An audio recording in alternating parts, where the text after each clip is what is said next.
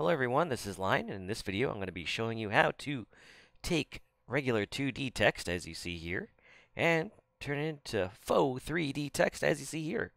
So we're going to be using something called beveling, and so to do that, what we're going to do is we're going to double-click on the text layer, and we're going to go to an option that needs a little checkbox, checked for Bevel and Emboss. And as you can see, it's not quite like a hard bevel there, and the reason is because there are some additional settings. One of them happens to be something that says soften. Alright, and we're going to take that soften, we're going to bring it down to 0. Well, at least that's what I'm going to do for mine. You could change it to whatever you like. Sometimes some people want it somewhere in between.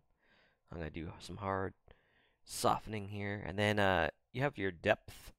So the more you make the depth, that gives it some more like height to this like 3D text. So I'm going 1000%, and you can change the size, but I think what I have it at 7 seems pretty good for this.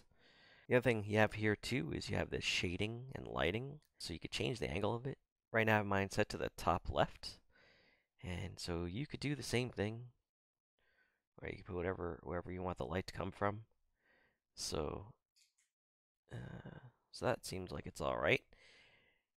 And then to give it a little bit more depth, I guess is what I'm looking for, I'll add a little shadow. So I already had a color already set, but you can make it whatever you like.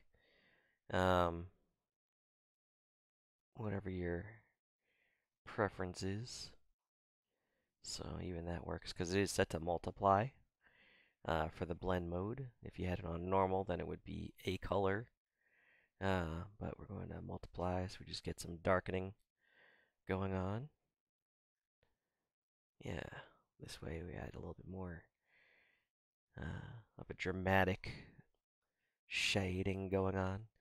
And then let's add a little drop shadow.